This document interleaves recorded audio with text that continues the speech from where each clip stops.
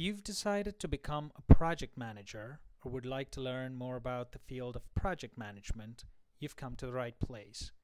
Through a series of video lectures, webk.com will walk you through all aspects of project management.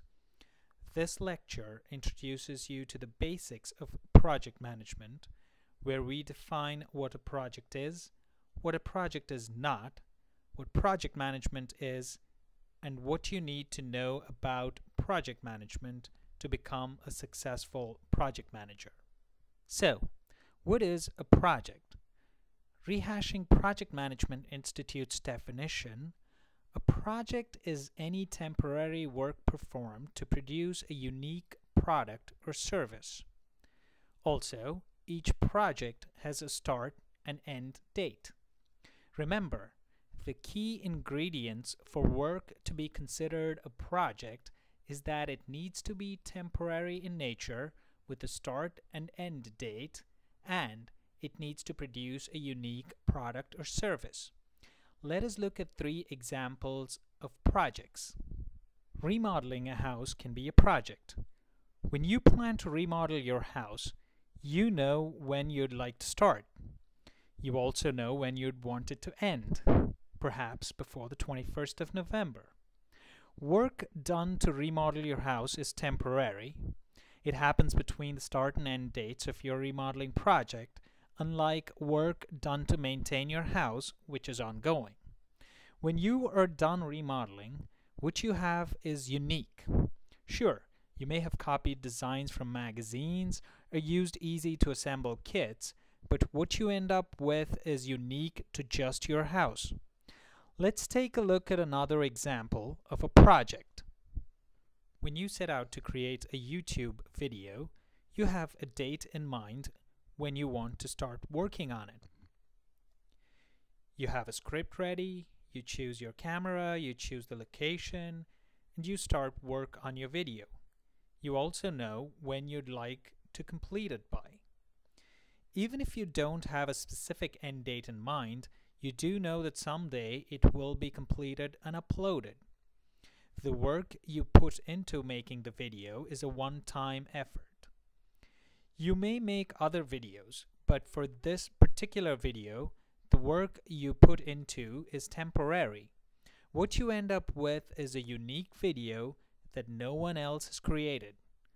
Let's look at a final example. This time, we look at an example of a project that produces a unique service. A seminar has a definite start and end date. You start when you come up with the idea of a seminar and you start preparing for it. And it ends with the delivery of the seminar. The work you put into it is temporary, and what you get at the end is a unique seminar that has never been delivered before. You may decide to deliver more of the same seminar at different times or venues, but they are not projects. They become ongoing operations now. We've learned that projects are temporary in nature, in that they have a start and end date, and they produce something unique, either a unique product or a unique service. Now that we've seen what constitutes a project, let's see what a project is not. Any work that is ongoing and repetitive, or which is not temporary, has no well-defined end date, or does not produce anything unique, is not a project. Let us look at some examples. Exercising daily is not a project. It is an ongoing endeavor with no specific end date. Also, when you exercise, you do not produce anything unique. You stay healthy. Routine car maintenance is also not a project. There is no specific end date for when you'll stop maintaining your car. Also, maintaining your car does not produce anything unique. It keeps your car running smoothly. Remodeling your car is a project, but maintaining it is not. As a final example, we look at processing orders.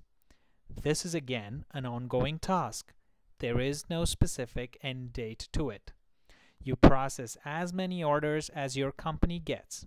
Also, processing orders does not produce anything unique.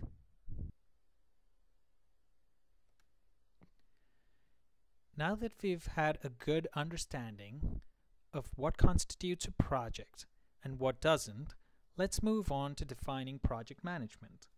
In simple terms, it's everything you need to manage a project from start to finish. According to the Project Management Institute, project management is the application of knowledge, skills, tools, and techniques to project activities to meet project requirements. We will be looking at all of these in more detail in other video lectures from webk.com. According to Project Management Institute's body of knowledge, there are 5 project management process groups.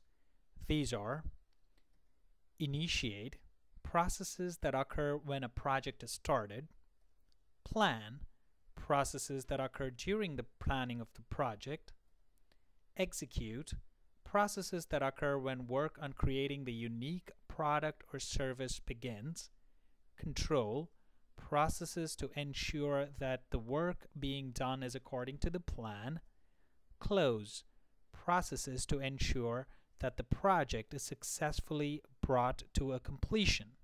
Project Management Institute also breaks out the project management knowledge into 9 areas.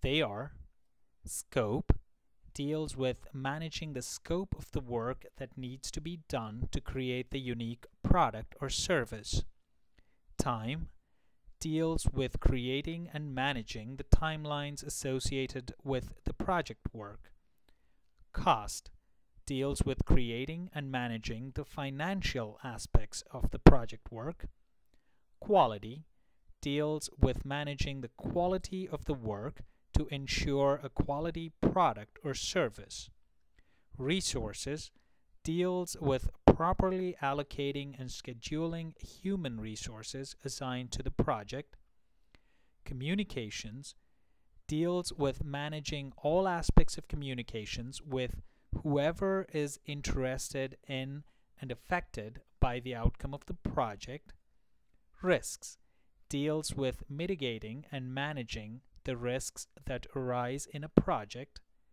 procurement, deals with managing vendors and other third-party agents directly involved with the project; integration, deals with bringing all the knowledge areas together to create a comprehensive project plan. Let us look at some of the skills you need to have to be a good project manager.